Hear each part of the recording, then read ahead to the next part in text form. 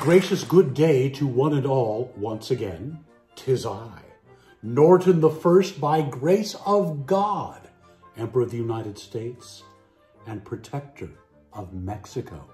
Back with you once again for episode number 126 of Emperor Norton's Fantastic History Vlog. Today is August 26, 2020. It is our 162nd day under COVID-19 restrictions. Well, let's get right into it, shall we? Let's begin with our national days. It is National Dog Day. So pet your dog, take your dog for a walk, give your dog a treat. It is also National Cherry Popsicle Day. I don't think that's one of our favorites, but for those of you who like that, have one. And also it is Women's Equality Day. We'll get to why a little bit later on. Our Florida man story for today. Let's see here. Florida man claiming to be God arrested after touching people, fighting with police, being tased. There you go. Our San Francisco story actually didn't occur today, but we feel it is significant. And this was brought to our attention yesterday by Mike Cohen, one of our most loyal viewers. Thank you, Mike, for letting us know about this, because it was on August 24th that it was reported that Coby Yee, iconic exotic dancer and owner of Forbidden City, dies at 93. At the stroke of midnight on any... Oh, I forgot to mention that this is written by Sam Whiting. It is the Chronicle obituary for Yee. Okay, here we go. At the stroke of midnight on any Saturday night in the 1950s in San Francisco, the most exciting place you could be was Forbidden City when Miss Coby Yee came out to do her floor show. Dressed in a flimsy gown slit up the sides, Yee performed her dance to a live music in a style that would be described as just short of a strip tease. As the featured performer, Yee was billed as China's most daring dancing doll, but Forbidden City was not sleazy. It was glamorous enough to attract Belgium's Bachelor King Baudouin, pardon me if I mispronounced that, who came to see Yee's act in 1959, an appearance that made Time magazine. But Yee was more than an exotic dancer. She was also a business person, the last owner and host of Forbidden City, the last and most famous of the Chinatown nightclubs. Yee died on August 14, one night before she was to receive the honor of Legend of the Year from the Burlesque Hall of Fame Museum in Las Vegas. She died in an East Bay hospital of natural causes, according to her daughter. She was 93.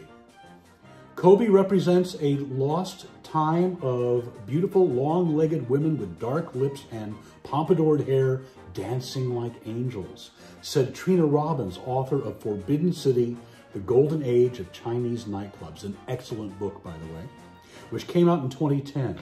Everyone came to see Coby dance. Yee was born November 2nd, 1926 in Columbus, Ohio, where she grew up, the daughter of immigrants from Canton, China. According to her daughter, the family had decided to return to China and came to San Francisco to catch a ship at the end of World War II. When they got to the dock, Yee and her older sister Fawn informed their parents they were not going on the ship. That began her life in San Francisco. The sisters got a room at the YWCA, pardon me, and Yee found the best job available, which was dancing. She'd had tap lessons as a child in Ohio, and those were qualifications enough.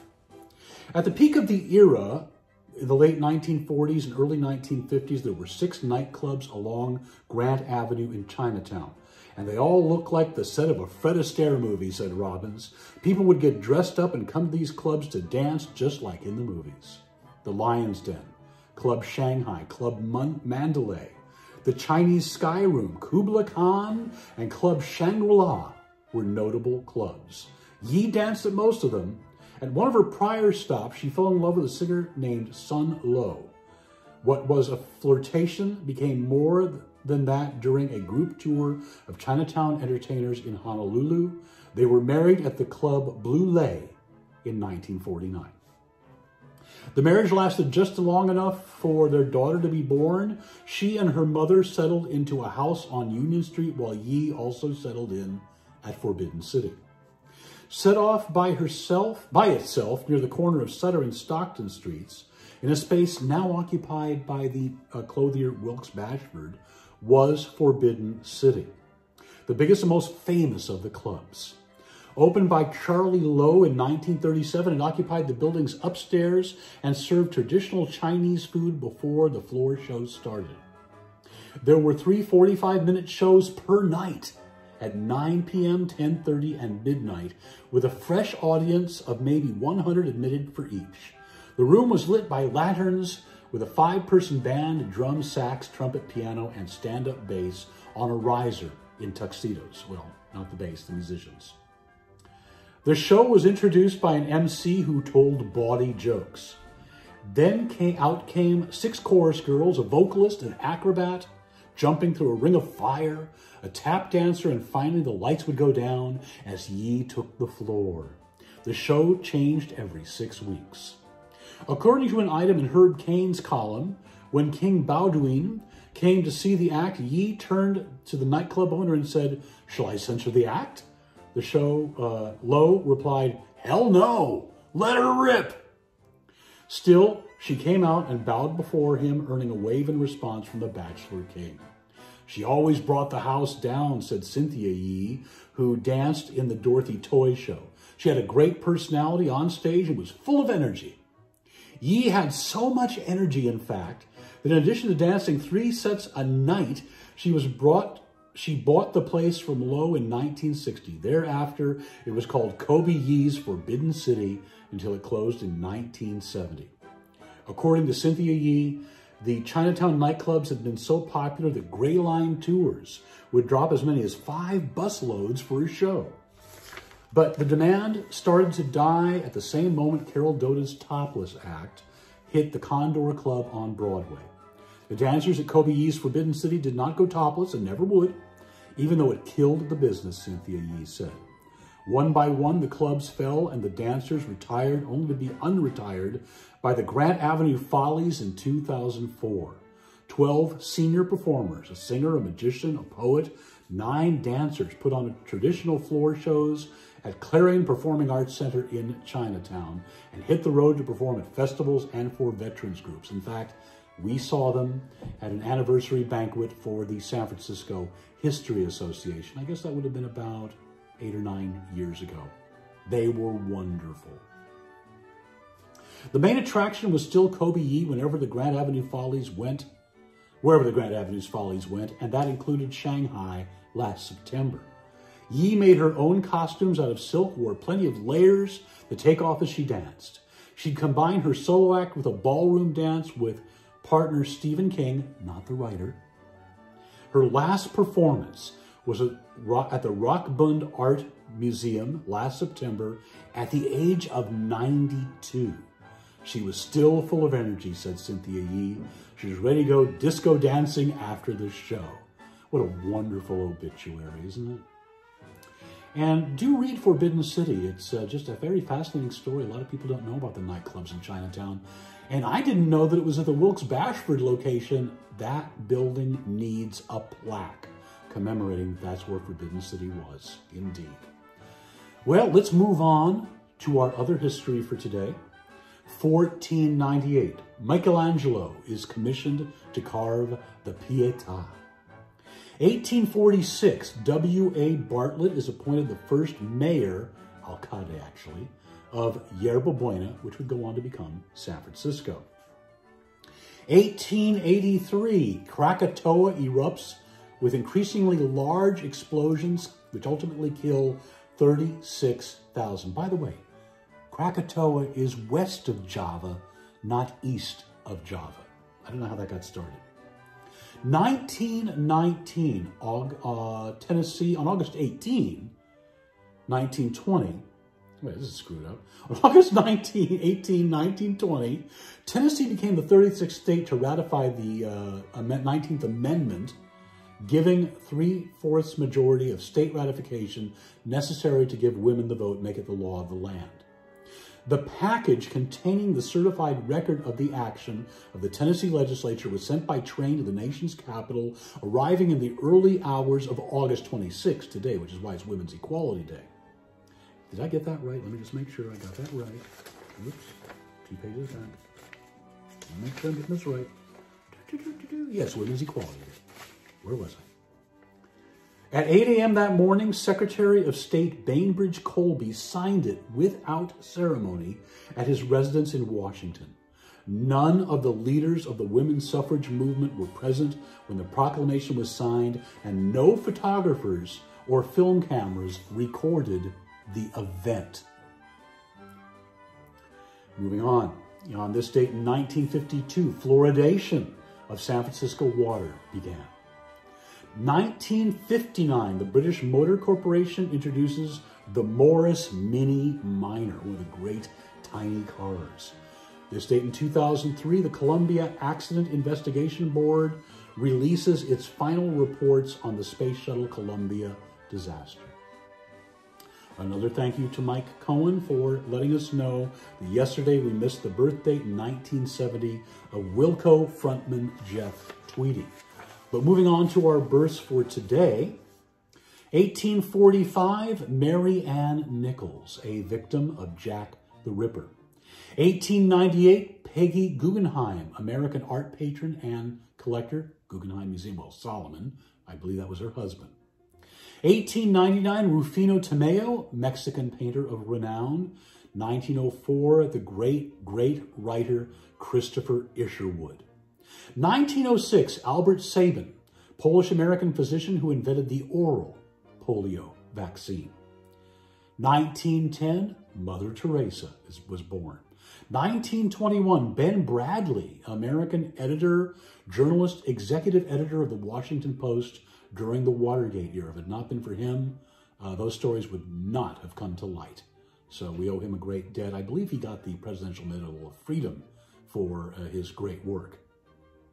1921, Naomi Parker Frawley, the American who inspired Rosie the Riveter poster, the Rosie the Riveter poster. 1949, Bob Cowsill, the leader of the band The Cowsills. And 1981, Macaulay Culkin. Our deaths today, we left one off yesterday, and that's our fault. Nobody pointed it out. We just skipped over it. And that would be the philosopher Friedrich Nietzsche. And you know, there's nothing Nietzsche couldn't teach you about the raising of the wrist. 1937, Andrew Mellon, American banker, Mellon Bank, industrialist and Secretary of the Treasury. I didn't know they needed a bank just for melons, but there you go. 1974, Charles Lindbergh, the American aviator, who was the first to fly solo across the Atlantic. 1980, Tex Avery, cartoonist. If you're a fan of the old Warner Brothers, the old MGM, I believe he even worked at Universal Cartoons, he was one of the best of them all. And he had a hand in creating or created Bugs Bunny, Daffy Duck, Porky Pig, Elmer Fudd, Droopy Dog, Screwy Squirrel, George and Junior, and Chilly Willy. 1981, Roger Nash Baldwin, founder of the American Civil Liberties Union. 1986, the actor Ted Knight. You might remember him as Ted Baxter on the Mary Tyler Moore Show, but a little known fact about that character, he was kind of a cross between, oops, sorry, hit the microphone, a cross between two Los Angeles newscasters, George Putnam, and it is this reporter's opinion, and Jerry Dunphy. From the desert to the sea to all of Southern California, a good evening. Check it out. 1989, writer Irving Stone. 1995, Evelyn Wood, Speed Reading Guru, or rather, 1995, Evelyn Wood, Speed Reading Guru.